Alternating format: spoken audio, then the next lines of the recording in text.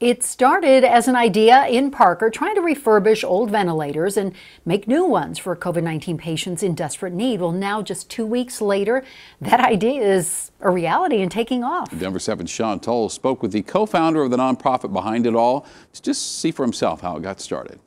Just a couple weeks ago, Michael Raymer didn't like what he was seeing on TV. Just horrified at the scene in New York, the shortage of ventilators in the country. So he and an old colleague came up with an idea. The idea that Paul had is let's repurpose the ventilators that have been retired in hospitals. Welcome in Covents. In just 2 weeks, they got nonprofit incorporation, a ventilation acquisition team, donations, and 7 facilities around the country to refurbish the old ventilators. To make this happen is remarkable. They just started refurbishing 10 this week. Our target is 2,500 aggressively. We think 500 is very much in range over the next 30 to 45 days. Trying to help people. It'll probably impact 6,000 to 7,000 people.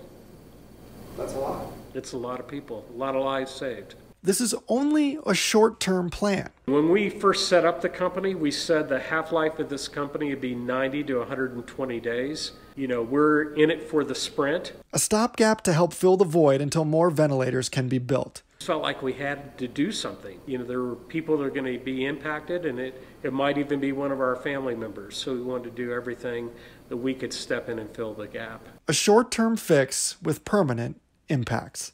Sean Toll, Denver 7.